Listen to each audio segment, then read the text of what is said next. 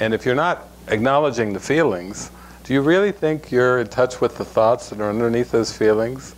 And if you're not acknowledging the feelings, do you really think you're in touch with the beliefs that are underneath those thoughts and those feelings? You know, that's where divine metaphysics, you know, says like the monkey in the Lion King, Rafiki, look again. You know, when Simba looks down into the pond and says, there's nothing there. Look again, you know. The Spirit's like saying, look again, look deeper, go deeper with it. There could be a lot of screaming and shouting, which is okay. Yeah. It's all right, because then it's becoming more and more authentic at getting in touch with what's going on in awareness, what's going on underneath there, and that's what you want. I know in working with messengers over the years, you know, that it's like, okay, let it up, and it can just swirl like a giant hurricane or like a giant tornado. And it's just the one thing I love about the Holy Spirit is the Holy Spirit is so practical. Instead of just having everyone just sit around all day long and expose, that the Spirit will come in. I'm sure Jesus did this with the apostles. They probably were giving Jesus an earful about, you know, see what John did and Peter and you know, this and this. But the thing about it is he's not going to intercede. He's not going to, you can't solve the problem at the level of the problem. The exposing is absolutely essential.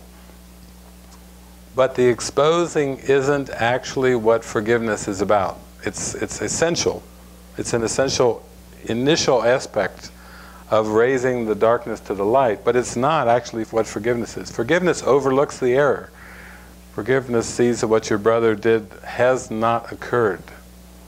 That takes that takes a flip from wrong-mindedness to right-mindedness, where you perceive the whole world anew, where you take nothing personal, where you see attack as impossible. You know, that's a huge transformation of consciousness. And that's what this mind training is about. Training your mind to have that turnabout. And so, oftentimes, you know, where there's lots of exposing, you know, you can expose till the cows come home, and the cows never seem to come home. And it's a heck of a relationship. Just exposing. It's like a Mary Tyler Moore line in one of those movies. Are we having fun yet? She says. Are we having fun yet with all this exposing? Now, there is a light at the end of the tunnel, and that's why there's even times for exposing and times to be about your task or your business, you know, to follow the Spirit and go forward with what you're doing. If we just sat around here like this could be like an encounter group from the 1960s, and we just exposed and exposed and exposed and exposed, it could get into almost like a frenzy. But actually, there's the ebb and flow of coming back, oh yeah, back to purpose, back to focus, back to being used by the Holy Spirit, back to letting the Holy Spirit work through you. That's coming at it from another angle than the exposing. You're giving yourself over to guidance, to be used for the whole, for the good of the whole. And that also works together. It's almost like you're kneading the bread, you know. There's two hands there helping out. So that's our approach. No people pleasing, no private thoughts is the permission to expose. Don't just stuff it down, let it come up. And also we practice following guidance, being used for mind training, attentiveness training with our projects and everything, letting the Spirit, you know, work through you.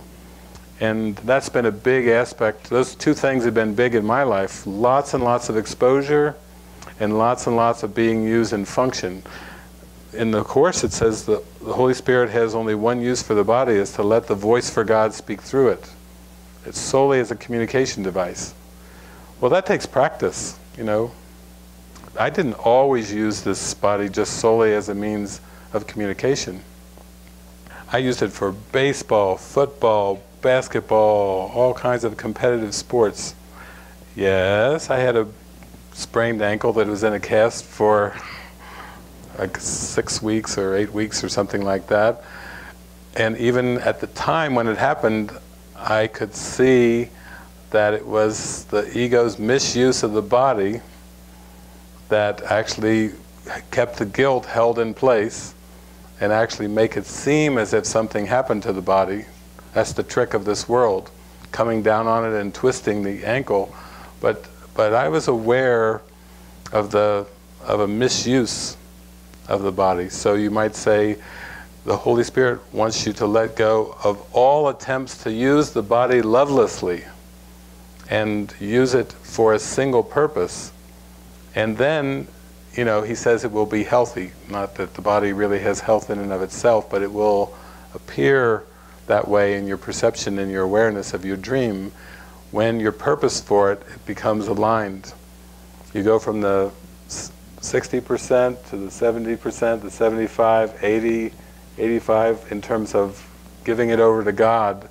And as you approach that 100%, you approach more consistent happiness, more consistent peace, less awareness of attack thoughts. You know, it's really not a more or less thing. We use that metaphor. It's a very helpful metaphor, but in the end, it's all or nothing. It's not one of those things. Oh, I'm partially pregnant.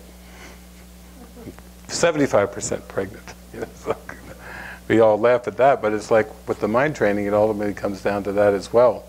You know, going for purity. Miracles are natural, but purification, everyone's right, but purification is necessary first, and that's what we're doing.